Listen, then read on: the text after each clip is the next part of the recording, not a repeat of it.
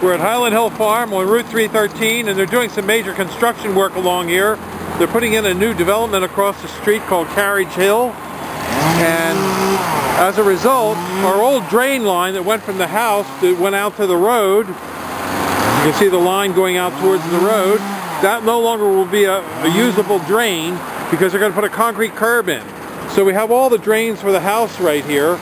And the one with a cap on the top is a sewer line going into public sewer. And the others are just old drains from the gutters and things like that. So we're correcting the whole abortion here. And we're digging a new line down. And we're going to drain it way down the hill there.